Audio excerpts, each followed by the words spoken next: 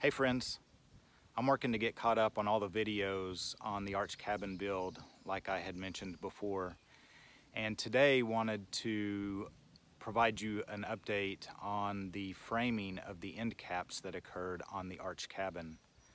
I've had a lot of help from the Amish community here in the area where I live, and they've done most of the carpentry work, although I did help them. Their community does not participate in taking videos or photos of themselves, and I can respect that. So today what I wanted to do is kind of just walk you through the arch cabin and explain a few things that we did in the carpentry work that may be beneficial to someone who's looking to do this in the future. So let's go ahead and do that now. Okay, so this is the front end cap. And you can see all the carpentry work has been completed there, all the framing as well as the OSB on the exterior. One thing that was unique about the arch cabin build is because it is arched, you can see that we had to essentially have some framing that would arch along those steel ribs as well. This is a 2x6x16 board on the bottom. So it goes from the bottom up about 16 feet. And then you can see where we've got another one. I think that one was a 2x6x9 that we ended up using. But this board, you can see what the carpenter did. He actually sliced it about a 1/2 inch. And he did that about every inch. And what that did was provide the flexibility that we needed in order to put that up against the arch rib, and we used self-tapping screws to attach that board to the steel ribs. So if you're curious what self-tapping screws we used, there's the size. They are Tex number 14, 2.5 inch self-tapping screws. One of the first things about the framing that I wanted to talk about, and just the build in general so far, has been the scaffolding that I had rented. I rented the scaffolding for about a month.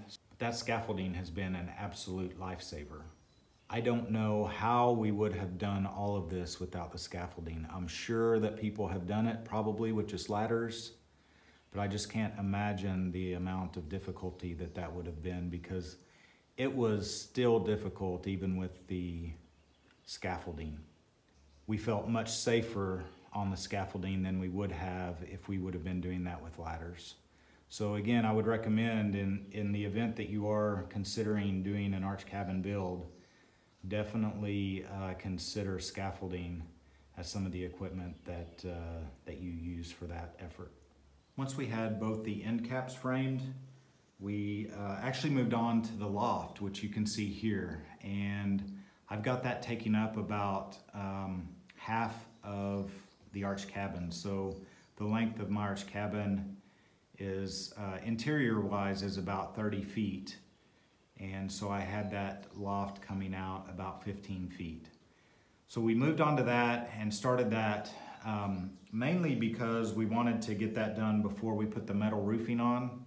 And the reason is, you can see that floor of the loft, it's got these long joists that go from side to side, and they're supported by a large board there. But in order to get those joists up there, it's much easier to get an exact fit if you don't have that metal roofing on already, because then that becomes something that you have to contend with as you're trying to get the appropriate measurements and the right cut. So we wanted to do this beforehand. All right, so I've moved to the exterior, and this is the front end cap. And what we did next, after we had the framing complete for both end caps and the framing of the loft complete inside, then we moved on to the OSB for the exterior. And so we put that on, and of course the OSB is rectangular, so you're going to have some that kind of hang over the edges of the arch cabin. And in order to cut that off, we used a tool that's called the router. And it's a pretty handy little tool that I had never used before. But I would recommend, if you're looking to build an arch cabin to look into that. Once we got the OSB on, we used this Tyvek home wrap to provide protection against any weather that we might have. We've actually had excellent weather during this build process, which is way different than what we had earlier in the year. You'll recall that I was always talking about rain. We've actually not had rain at all since, for about 4 weeks or so, since we really started going up with the cabin. But for that Tyvek, I actually got a 9-foot by 150-foot roll. And we thought that that was going to be way more than what we needed, but you know, in fact, it was actually pretty close. I mean, I do have some left over, but you know, not as much as you would think. And because it was 9 feet tall, we only had to do that pretty much twice, and then I think there was a little piece up at the very top that we had to put on as well. So it actually made it pretty easy. Once we had the OSB and the Tyvek on the exterior, we actually moved back inside and we started to complete the subfloor for the loft. And we used a tongue and groove plywood, but we used this brand. It's called Advantech. And this is it's kind of like an OSB, but it's made much stronger than OSB. My understanding is it's got silicone in it, and it's supposed to be really good for a quiet floor, you know, one that doesn't really squeak. So believe it or not, this was actually less expensive than regular tongue and groove plywood, which my understanding is kind of odd. But prices right now, as you may be aware, are kind of crazy all over the place. Anyways, this was one of the best things that we have done, I believe.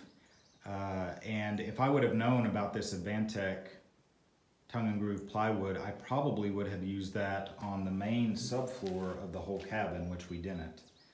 This is regular tongue and groove plywood.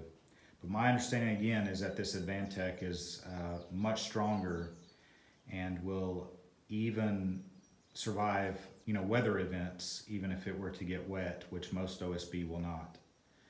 So that's what we used, and we actually glued that down to the joist that I told you about earlier, and it keeps your floor from squeaking. I think that's the main advantage. And that's something we didn't do on the main subfloor of the cabin, which now I wish we would have. But you know, keep that in mind in the event you're ever gonna do this in the future, or whatever cabin you may build or house. If you have a wood subfloor, you will definitely want to glue that down because it does help with squeaking in the future. And after doing the floor of the loft, then we started the framing here that you can see. This first room over here is about a little over 8 feet wide and 11.5 feet long. This is going to be the bathroom. It is kind of a large bathroom, but I am including a washer and dryer in there, but I'm doing a stackable unit, so it won't take up a lot of space. So hopefully should be a good size for what I need it to do. And then next to that is a smaller room, but it's going to be the pantry.